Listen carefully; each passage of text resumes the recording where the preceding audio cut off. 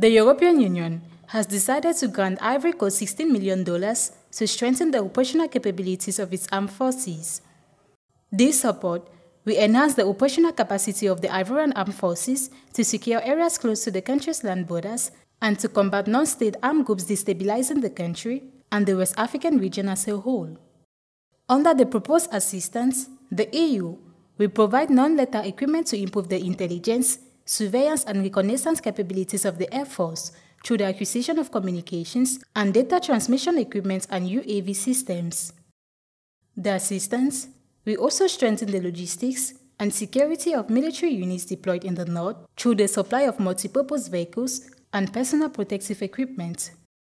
This support comes at a time when West Africa is witnessing an increase in terrorist attacks, particularly in three border regions of Burkina Faso, Mali and Niger, and their spread towards the region's coastal states. Between 2020 and 2021, the border between Ivory Coast and Burkina Faso came under heavy pressure from violent extremist groups, with nearly 20 attacks and incidents recorded, according to ISS Africa.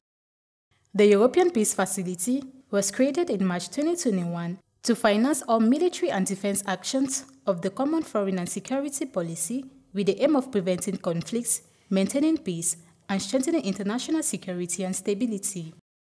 The European Peace Facility enables the EU to finance actions aimed at strengthening the military and defense capabilities of third states and regional and international organizations.